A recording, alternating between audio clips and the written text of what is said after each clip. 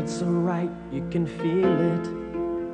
A future so bright, you can almost see it. In 1903, Theodore Roosevelt was president. Farming was still the most common occupation, and to most Americans, higher education meant finishing the 12th grade. That year, Dr. Joseph Winthrop Hawley founded a tiny college on the plains of southern Georgia based on a few good ideas. You'll find the door to opportunity.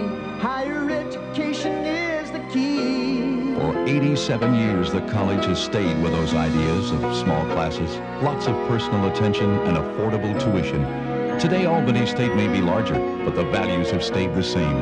And we think Dr. Hawley would have liked that. Your future is waiting for you at Albany State.